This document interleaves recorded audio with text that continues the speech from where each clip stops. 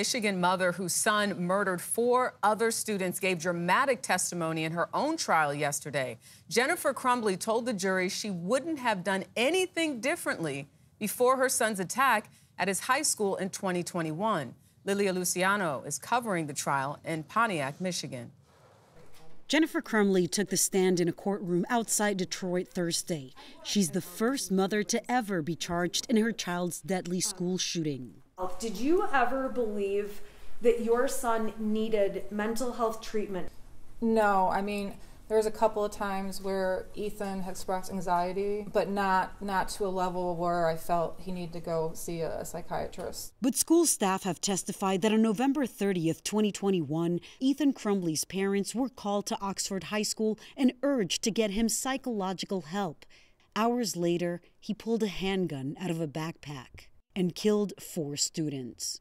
My child harmed and killed other people. I wish he would have killed us instead. Crumbley testified that her husband James was the one who bought the gun 4 days before the shooting and was responsible for safely storing it. It was more his thing. Both parents face involuntary manslaughter charges, in part, prosecutors say, for ignoring the warning signs.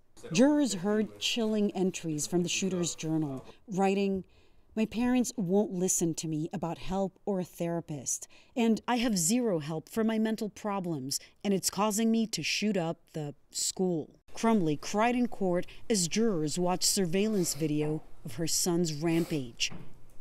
If convicted, what kind of precedent would this set?